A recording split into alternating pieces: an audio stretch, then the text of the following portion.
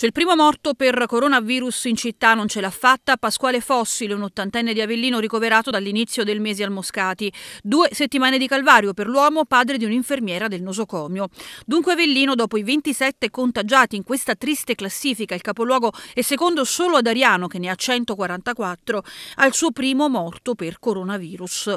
E attualmente sono 41 i contagiati ricoverati nella città ospedaliera, 36 in degenza ordinaria o subintensiva, 5 in rianimazione.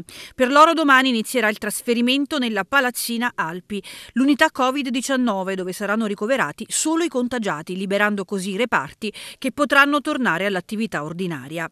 Intanto è guarito dal coronavirus il 51enne di Avellino, operatore del 118 rimasto infetto. Oggi le dimissioni tra applausi e gioia in corsia nel reparto di medicina interna.